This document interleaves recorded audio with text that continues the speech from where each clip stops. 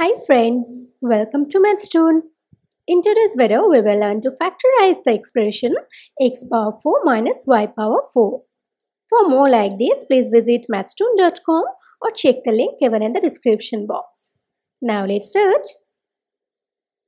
So this is x power 4 minus y power 4. Now we will write x power 4 as x square whole square and y power 4 as y square whole square.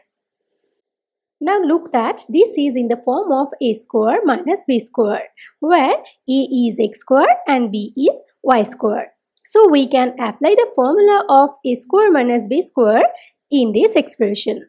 Applying this formula, we get x square minus y square times x square plus y square. Now look that the first part is again in the form of a square minus b square, where a is x and b is y.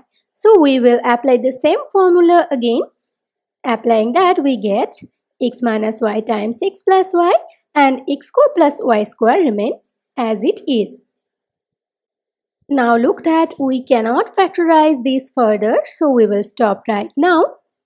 So our desired factorization of x power 4 minus y power 4 is x minus y times x plus y times x square plus y square.